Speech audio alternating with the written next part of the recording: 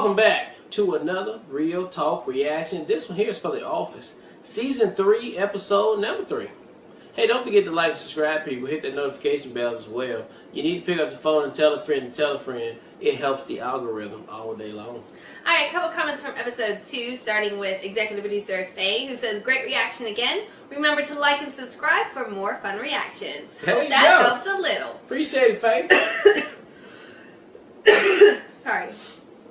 As for this episode, there are two Michael parts I really like. The line, I love inside jokes, would love to be a part of one someday, is both funny and pitiful. Yeah. He has some sad things. Then also the dialogue between Michael and Jim. Jim, so how's Toby? Michael, Toby Flenderson is everything that is wrong with the paper industry. Is he the reason you left? Because that would totally make sense to me.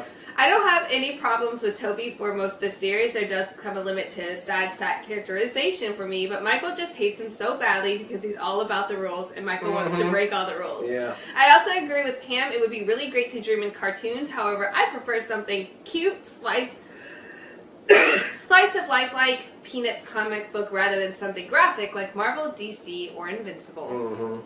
Anyway, once again, great reaction. I really do love this show. Nice. Alright, Raina Williams comes through to say, I love Creed. This is kind of the start to his random moments. The actor is so good. Bob adds on to that comment saying, if we rate the characters by laughs per minute of screen time, then I definitely think Creed tops that list. Which I think is hilarious. Because so far, his one-liners have fucking landed. Creed just really come in there and just say stuff and it's done. Gold. KR89 says, I effing love you guys. I now start smiling and laughing along as RJ starts to say, because you know it helps the algorithm every single time.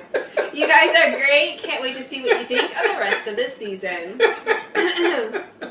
Alright, then we have executive producer Lisa saying, OMG, I lost all respect for Pam in this episode because I can understand saying no to Jim while you were engaged, but now you're not engaged and you don't even speak to him, and now you're going on a date. Wow. Yeah, I know. I really don't understand her mindset at all because she actually likes Jim and has feelings for him, and they kissed. I know they are dragging this storyline and they will get together at some point, but if I was Jim, I wouldn't even talk to her again for wasting his time and leading him on. Yeah. Michael being jealous was hilarious, and Jim reluctantly being friends with Michael was really fun to watch, but my highlight was once again Dwight and Angela's romance. Also, Dwight calling Angela Monkey was too adorable. Yeah.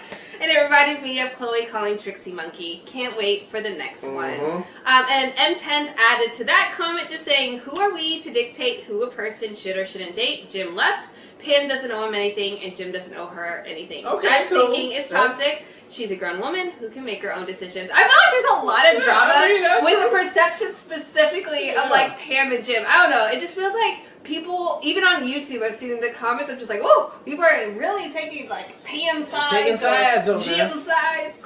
It seems a little aggressive in some cases. It's just everybody know the inevitable. Or everybody has their own perception, and everybody bases it on their own personal dating experiences. That's true. So that's all gonna like weigh in. So it is what it is. But let's jump to episode 3 right now. Michael is going to get us all fired. You sat back and let him play that dumb movie, and now Jan is peeved off and we're all going to lose our jobs. That's not going to happen. You know she has it out for him now. That's not his fault. He had to follow his heart.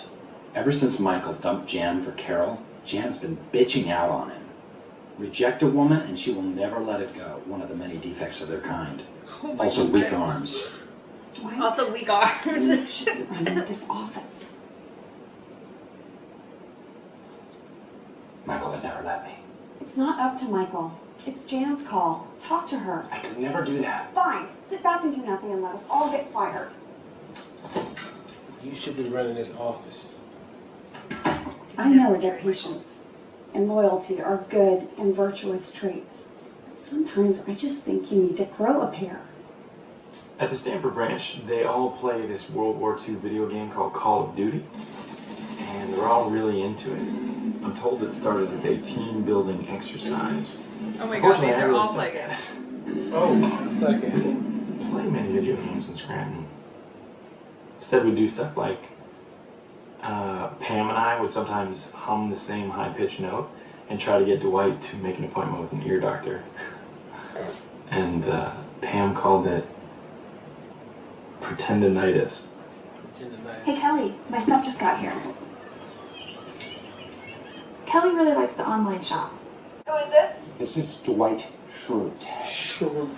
I am calling about an extremely sensitive You matter. should talk to Michael and he'll talk to me, and that way we don't have to speak to each other. It's about Michael. What about him? I can't talk here. Well, why you calling? It's too sensitive. It's not a surprise party, is it? No, but we should discuss that another time. Look, I'm already an hour outside of Scranton, Dwight. I'm not coming back. Pull over at exit 40. There is a Liz Claiborne outlet. I know you like that store. Go inside and shop until I can meet you. How do you know I like that store? Many of your bosses are Claibornes. How do you know that? It's part of my job. No, it's not. It's officially not. Noted. Noted. Part of my job. I'm going. Halter top. Camisole. Teddy. I could save the branch Really? if you let me run it. Okay. Okay, I can run it. What would you do differently? Mostly get rid of waste, which is half the people there, and clean house. Right here. It's all for me. Thank you. Dwight, you must feel strongly to speak with me. Stay behind Michael's back and turn on somebody of your coworkers. The decision to turn on Michael was difficult. But once I did it, I didn't look back. And mostly I feel that Michael would approve. I had a very interesting conversation with one of your employees. Oh, that's nice. No, it wasn't. Dwight just told me that he thinks he can run the branch better than you. Wow. What? Mm-hmm. You were at the dentist? You can't have people undermining you. Get control of your branch immediately. Okay. What was I thinking? That he could turn Jan against me? She's my ex-lover. Ish. Wow. It's so sexy. You look so hot. It's really. Okay? We're gonna set up a trap in the gun room. Alright, Jim, are you using the MP5? Oh, it's talking about the game. Oh my god. Sniper rifle? Snipe what? Jim, are you playing for other teams? You don't snipe and carry. Hey, they take us okay? things. Saboteur! Saboteur! Saboteur. I'm gonna kill you for real. The game is over. I'm really going to shoot you. I'm gonna The keep it game's real. over. Oh. Right. Hey, I thought you weren't supposed to eat anything for a couple of hours after you've had a crown put in. Having this new kind of quick drying bonding. Sounds like a good dentist. Oh, yeah. Can I get his name now? What's his name? Jan. Crentist. Prentice. Dentist's name is Crentist. That's his name is Prentice. Huh. Sounds a lot like dentist. Maybe that's why he became a dentist. Let me see your teeth. Let me see them. Let me see them. I don't see a crown in there. Always. Yeah. You know what the craziest part of this is? She demoted me to your job. And she said that you should be expecting a call later from corporate. And that, I guess that means that you are going to be acting manager of Dunder Mifflin Scranton. I can't believe this news. Wow. That. Why is he playing it this way? Wow. Yeah. Yeah. I told her I didn't know whether you'd want to do it. Because you've always been so loyal to me. You've been my most trusted ally. Oh my You god. said that? It's like what you're saying. Yep, I did. I did. But I think you should do it. Oh. Gosh, if you think I should.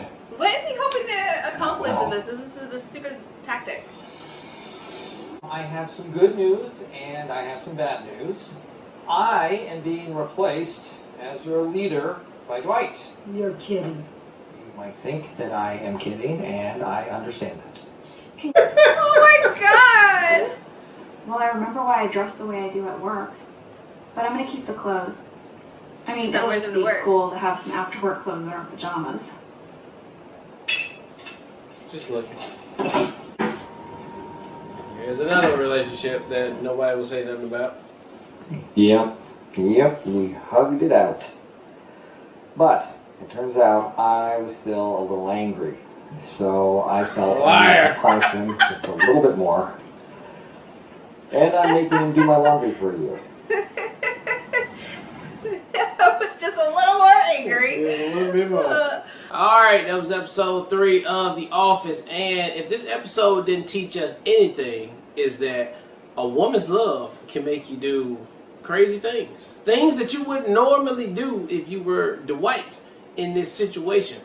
But his boo-boo cakes set him up for failure all day, and he couldn't deal with it. He tried. He went in the parking lot. He tried to deal with it. But at last, he came through, did what he had to do. Jen was a stand-up soldier. She called and told Michael, "What head went down, get your shit together because your people going crazy in there." And he did. Now, Michael handled it the best way Michael could handle it. He handled it in the most Michael way possible, I think. And it worked out great in his favor. Everything worked out for him. He got exactly what he wanted. It didn't even backfire in his face. So I say, hey, kudos to Mike for doing what you're doing. Because, yes, you do have to have loyalty in this thing we call familia. Okay? And if you got no loyalty, guess what? You ain't got no familia. So I'm glad he got what he got. Dwight knows his place now. So maybe he'll keep that shit on the low, and Michael can maintain his control and power over this branch. Hey, what are you talking about? I don't know. Yeah, like, calm down. Oh. He ain't not a mafia. He ain't a boss. Like, take 7 seats. Turn down a little bit. Also, what's up with this damn new relationship with Jim and Rashida Jones over here? Is this going to be another love triangle we have going on? Because I can see that happening, and then... why is it going to be a triangle, though? Because, obviously, Pam and Jim ain't done yet. I mean, they're in 2 different offices. Yes, but this is what I was going to say. Pam is somehow obviously going to find out or see them together at maybe a corporate lunch or some shit, I don't know. And that's going to be a little bit. And then they'll have time to work things out and become Pam and Jan like we always know it to be. I mean... Pam and Jim, like we always known it to be anyway. I think that's what happened right there. So, but hey, another great episode, man. I like to see both sides going on with the 2 branches, and just this was just another one. But Creed, come on, he getting it again. If that's gonna be Creed, one-liners, man. If that's gonna be him all the time, you know, creepo, I'm here for that all day because that shit is funny. So, can't wait to see it next. Another one.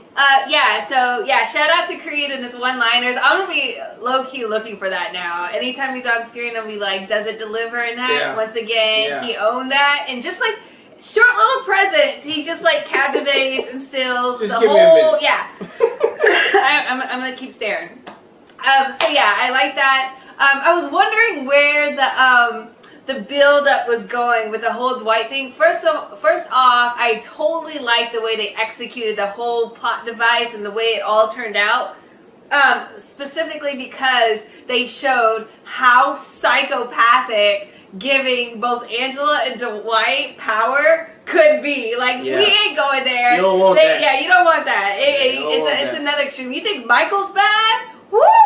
Wait till Dwight gets a little power. So I like that Michael played him all the way into the moment where he insulted his vehicle and his ego couldn't take anymore. That was it. That was bottled. He couldn't do it anymore. And then having, obviously, Dwight freak out in a way that was so perfectly aligned with his character. And the whole hug it out was just so great. I lost it. That was so well done. I loved every second of it. It was worth the build up because I was like, how are they going to play this out? How are they going to execute on this whole plot? Because it's great, but how's it going to end up? And that's not the way I saw it going. So it surprised me, but in the best possible way. So I thought that was really good. I really do like the other office dynamics, so we get something completely different from our Scranton office. 100%. So different. It's not comparable in any way. And it's so different. Jim he can't even handle it. And Jim, again, constantly thinking about how it's different too. Like, it creates just a really good dynamic. I low-key like Jim and the Rashida Jones possible. I think they're super cute, so I'm okay with that. Because I feel like it's going to be a while before everything culminates back to Jim and Pam. There's so much that could take place now that they're in separate offices. But another solid episode. Cannot wait for the next one. Yep. All right. Well, look. Thank you guys again for watching another Real Talk reaction for The Office, Season 3, Episode 3. And until next time, people. Peace.